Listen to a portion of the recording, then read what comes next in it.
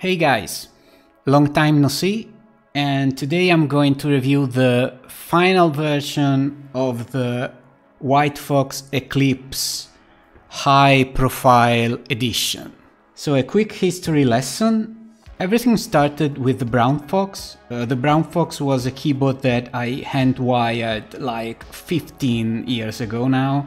At the time we didn't have all the resources that we have now. The keyboard case was extremely expensive if you wanted machined aluminum. The switch and keycap selection was extremely limited, especially if you wanted a custom layout like I did. The name Brown Fox comes from the keycaps that I used. It was DSA Retro, that basically was the only keycap set that I could use that supported the Brown Fox. It's DSA flat profile, so you can mix and match all the keycaps in every way you want. At the time it was a custom keyboard delight. So the keyboard was great, but still a DIY project. The case was a sandwich made of aluminum plates and acrylic middle. And I liked it so much that I wanted to bring the project to the next stage. So I asked Drop, at the time it was still Mass Drop, if they were interested. At the time a guy named Kunal was responsible of the keyboard section of Mass Drop, and he was very excited about the project, so we started developing the WhiteFox. The WhiteFox that I still have here, not with the original keycaps, of course, these are empty new. The keyboard is my wife's.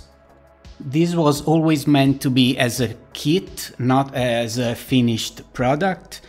In fact, you could select multiple plates, and that is the reason why you have visible screws on top, because you could actually pick the layout that you preferred.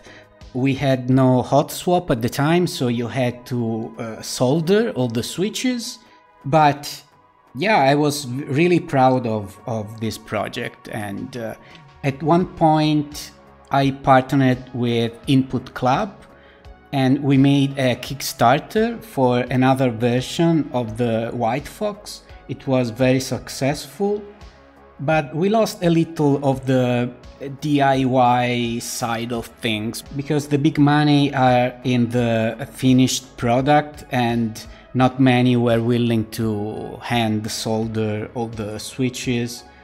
But anyway, fast forward to today. Input Club a few months ago sent me a prototype of this keyboard.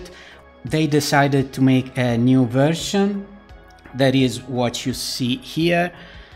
In the meantime, the project switched from Input Club to Alpaca Keyboard. That is a company owned by my good friend Kunal. He basically took over the project.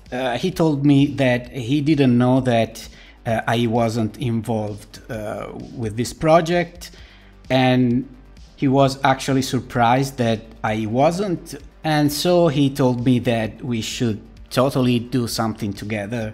And I'm happy to tell you that we are working on some new keyboards and also some other stuff not in the keyboard realm.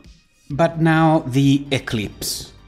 So Input Club 3 or 4 years ago now held a survey where they asked people what they would want from a new keyboard.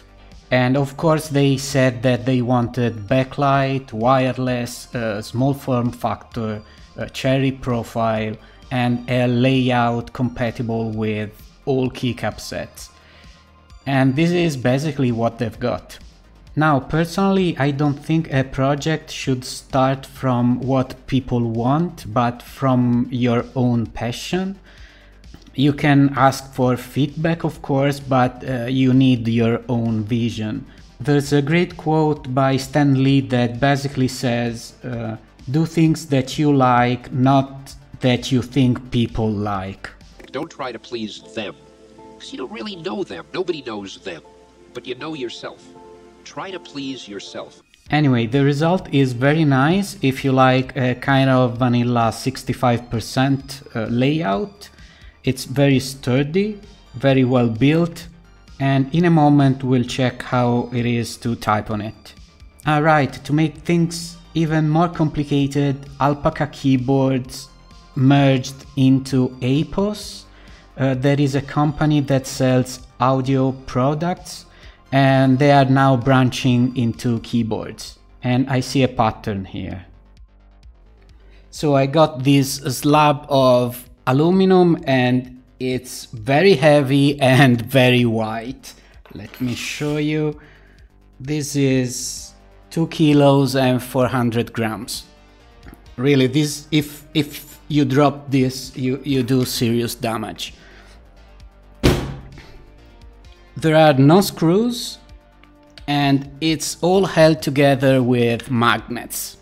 We have magnets for the top frame and magnets for the plate. Careful because we have a huge battery here. So as you can see, we have multiple magnets, and the point of this keyboard is that it basically levitates over the magnets, and that together with all the insulation should grant a very pleasing, very silent and soft typing experience. So a few issues here. First of all, the Bluetooth switch that, as you can see, broke here for me because it's really too small, and if you are not careful when you put the plate back in place, if the switch doesn't align with the extension, it will break, and it broke for me.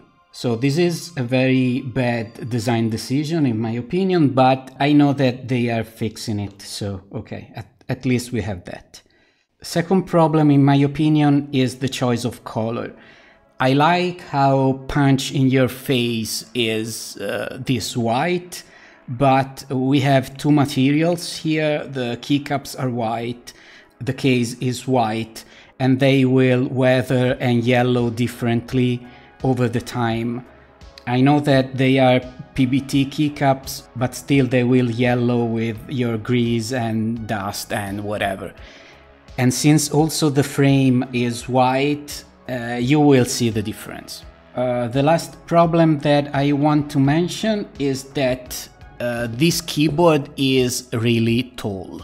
It becomes a little uncomfortable if you don't have a wrist rest, and I think that they should have shaved like 2-3 millimeters at least from the bottom half.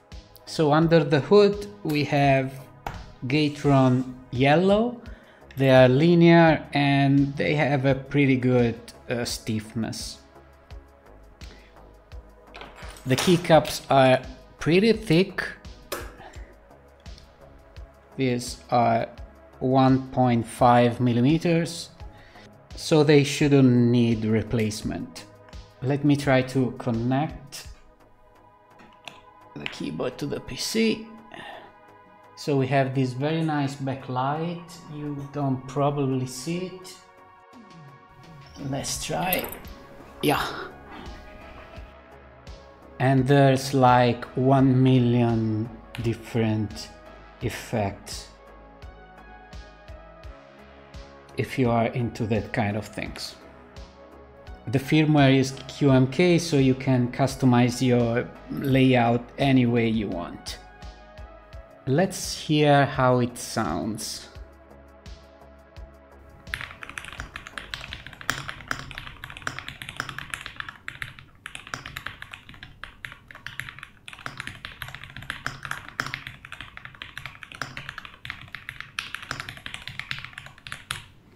So I'm quite an heavy hitter, but this is an incredibly smooth typing experience. The 1 units are really nice and I have absolutely no complaints about them. The problem is that they are so silent and so smooth that when you hit the spacebar, you can hear the difference. Now, I think that this can be fixed very easily. Let me turn on the light. So I think this can be fixed very easily with some foam.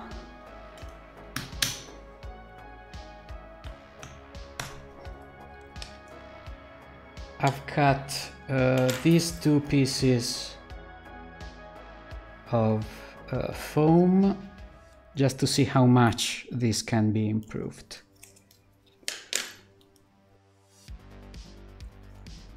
Let's see. Yeah.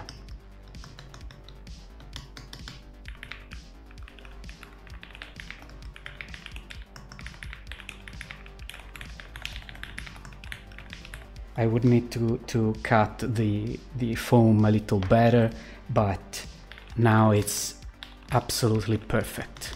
So this is a modification that I would suggest you to do, and I will also talk with Kunal and hopefully convince him to include a foam for the spacebar. The same is true for the other bigger keys like the right shift, a little about the enter key, but it's not a big problem, honestly. What bothers me is only the spacebar. So as we've seen, the keycaps are already pretty thick. I don't think the sound will change much by replacing the keycaps, but of course the keyboard will look better with empty new that I have here. And I hope that also the typing experience overall will be better. So my wife always wants to replace the keycaps, so I'll leave that to her.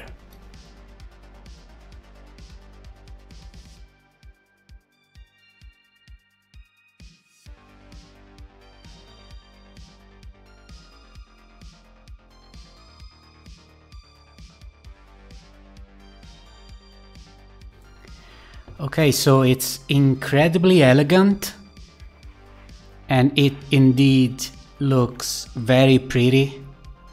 Let's hear how it sounds.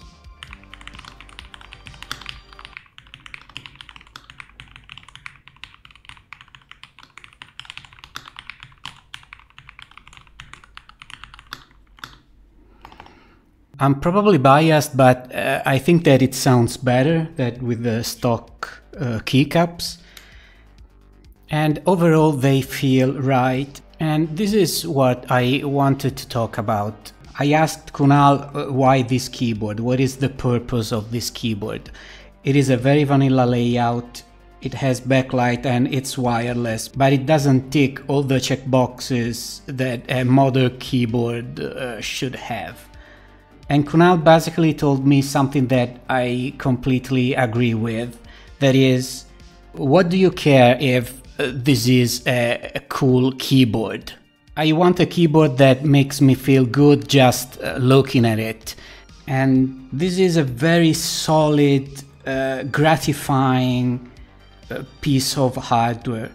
It's very nice to type on. It's not the best layout and it doesn't have a rotary encoder or whatever. But overall it's a nice experience. It's nice to have it on your desktop.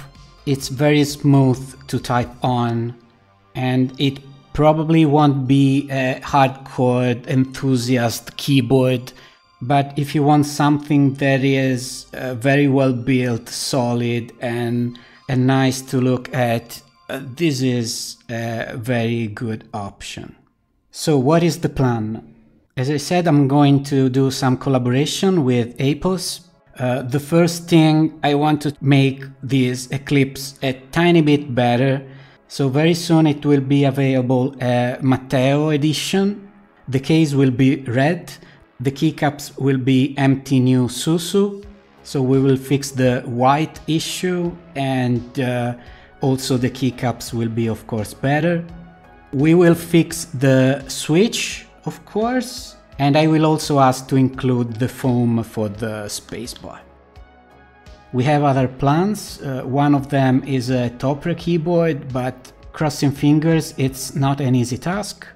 And yeah, if you like this keyboard, you can buy it on Apos website. There's also a low profile version that is cheaper, and I believe also one with a plastic case that is even cheaper. That's all for today. See you next time. Ciao.